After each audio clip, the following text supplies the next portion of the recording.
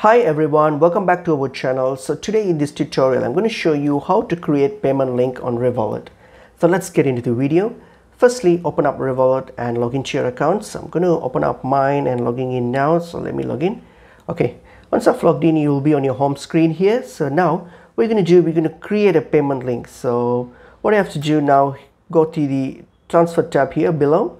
So go to your transfer tab, hit on the new option here, the plus icon on your top right, and then scroll down and you will see an option called create a payment link. So hit on create a payment link.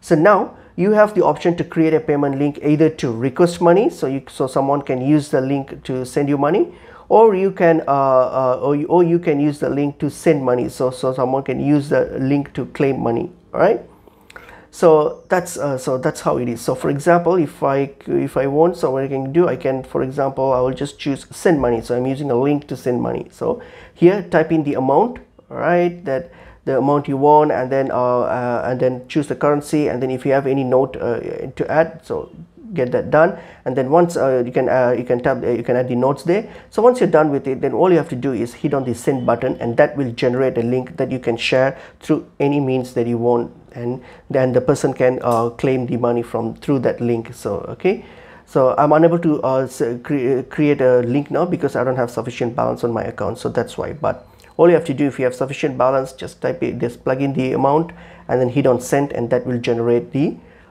payment link. So that's how it is. And you can do in the same way, you can also do a link to